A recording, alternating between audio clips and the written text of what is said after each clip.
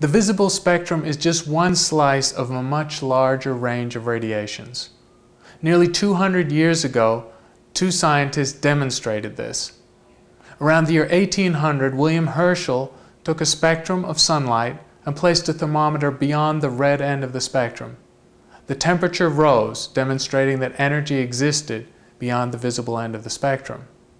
A couple of years later, German chemist Johann Ritter placed a sheet of paper soaked in silver-chloride beyond the blue end of a visible spectrum of sunlight.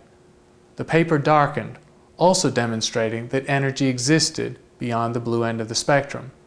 In this way, we had proof of infrared radiations beyond the red end of the spectrum and ultraviolet radiation beyond the violet end of the spectrum.